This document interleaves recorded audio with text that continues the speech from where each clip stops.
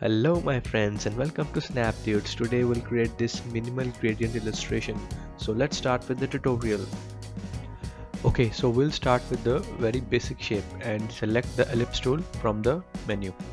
Yeah, and then create a ellipse like this. Yeah, I'll cancel out the stroke and press X on my keyboard to select the fill color, and then I'll change it to black. Yeah.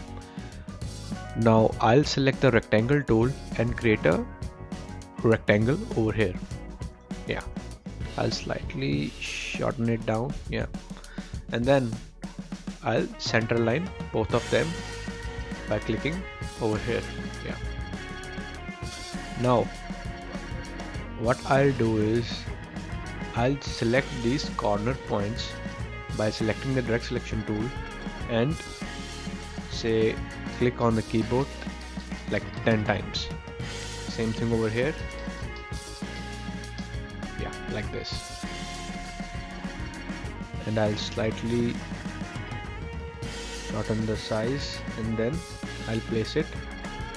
Yeah, I'll make sure it's center line. Yeah. Now what we will do is we'll select both of these shapes and then click the unite tool. Yeah.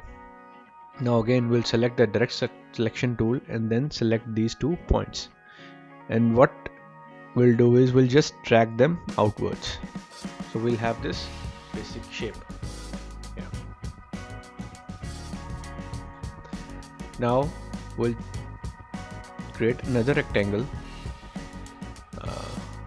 Yeah, like this, and again do the same thing. Select from the corner point and then click the right arrow key, and then select the right point and tap on the left arrow key 5 times. Yeah, so like this. Yeah. Now we'll create the clouds. To create the clouds, we'll select the pen tool and then click here, and then click and drag while holding shift, and then click over here. Yeah, then another same thing over here, click here. Yeah, and then click here while holding shift, drag to the right. Yeah, like this, like this. Make sure the last point is parallel to the first point. Yeah, so this will create a basic cloud. So now I'll make a copy while holding Alt. I'll drag this to the right side. I'll slightly shorten the size, and then I'll maybe change this color to gray. Yeah, like this. Now comes the fun part. Let's start with coloring the illustration. So for that, one thing we need to make sure is to keep the color harmony.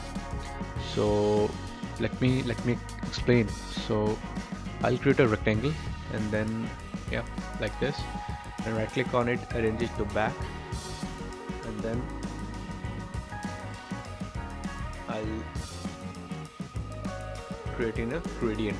Yeah, to create a gradient, all you have to do is select the shape and then go to the gradient tab.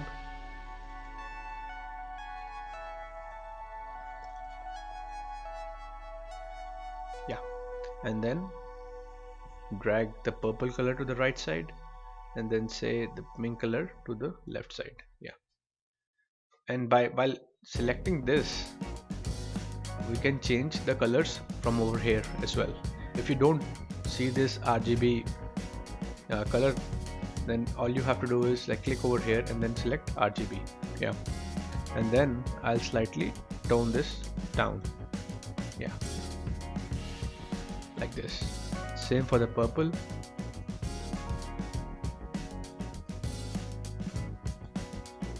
I'll slightly change the color,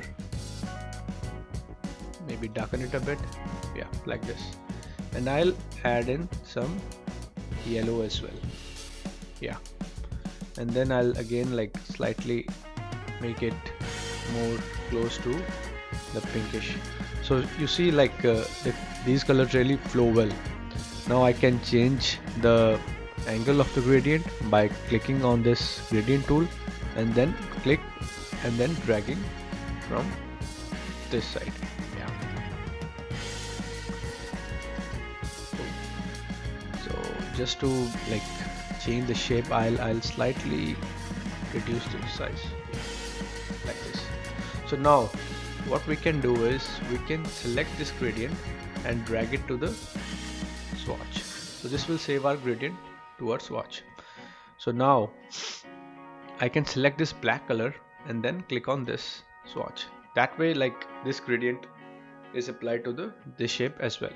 Now just to distinguish between the colors, we can like again do the same thing, like maybe make them more brighter.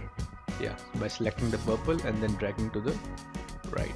Yeah, and for this as well, maybe make them more brighter. Yeah, like this. And then again like changing the angle of the gradient like this. Yeah, I'll simply change the color of the clouds to say white. Yeah,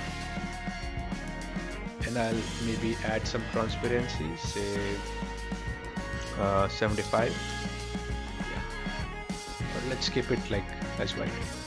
We'll come to that later. And then again I'll select the black box and then I'll do the same thing over here.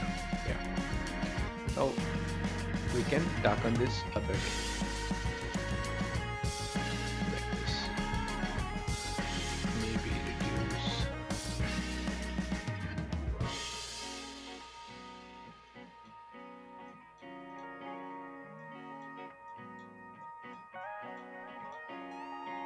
Yeah, so same thing over here like this. Now I'll add in some more details to the balloon. So for that I'll create a rectangle and change the color to white. Now we'll make a copy of this rectangle and while holding Alt Shift and drag it to the bottom. Yeah, and then maybe reduce the size like this. I'll group them. And then what I'll do is I'll make a copy of this balloon. For that, while selecting the shape, I'll press C, Control C and Control F. That will make a copy in the front. And I'll right click and then arrange, bring to front. And while holding Shift, I'll select these three shapes. And then right click on it and click on Make Clipping Mask. Then I'll give it some transparency, say 40.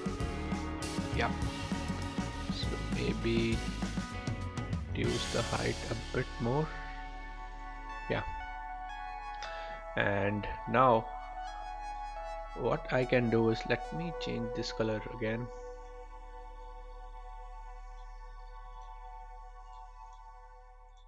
Yeah, so just to add in more details, what I can do is I'll create a line.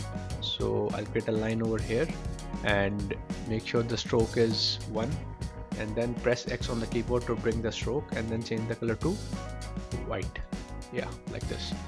And then again I'll select the pen tool and maybe click over here just to add that minimal reflection, and then click over here and then play with the pen tool so that it looks curved. Yeah, like this. So it will have this same 1 pixel stroke. Yeah, now what we can do is we can add some shadow of the cloud that is falling in the balloon. Yeah, for that I'll take the pen tool. Yeah, and then click on this corner and then over here, and then I'll click the bottom and then I'll make sure the shape is similar. Yeah, like this. Then while holding Alt, I'll click on this point to remove the curve and then I'll click over here. Yeah, I'll change this color to say purple. Sorry, yeah, make sure the fill color is selected, and then I'll click on this, and then maybe I'll add some transparency, say 75. Maybe let's tone it down, 45. Yeah, this looks good. Now we can create the sun. Yeah, for that I'll select the ellipse tool, and then while holding alt and shift I'll create a circle. Yeah, again I'll maybe select the same swatch, right, and then I'll remove these two colors. Yeah, like this. Now what we can do is we can press Ctrl C, Ctrl B. This will make a copy of the circle, but it will go to the back, and while that shape will be selected, and you can hold alt shift to increase the size. Yeah, and then we can add transparency, say 40. Yeah, and then again we can make a copy, press Ctrl C and Ctrl B, and then again increase the size. Yeah, so the bottom one can have, like while selecting both, we can have like add some transparency, and on this one we can maybe make it 75. Yeah, so we'll select both and group them together and maybe move them over here. Yeah, so I'll lock the background rectangle while selecting the shape, and then going to object, then lock lock selection. Yeah, now what I'll do is I'll select these two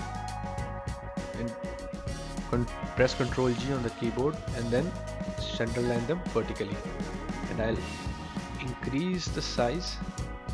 Yeah, so to increase the size again, make sure these are grouped, and then you can press alt shift and then drag it to the right side. This will increase the size.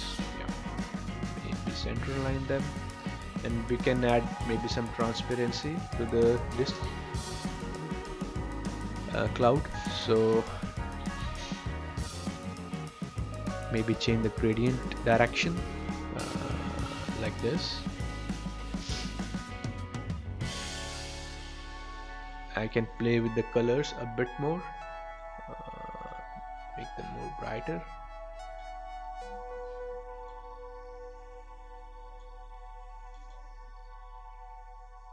So yeah, that's it. We have created this minimal, beautiful gradient illustration. See you in the next one, and please don't forget to subscribe to our channel. Bye bye.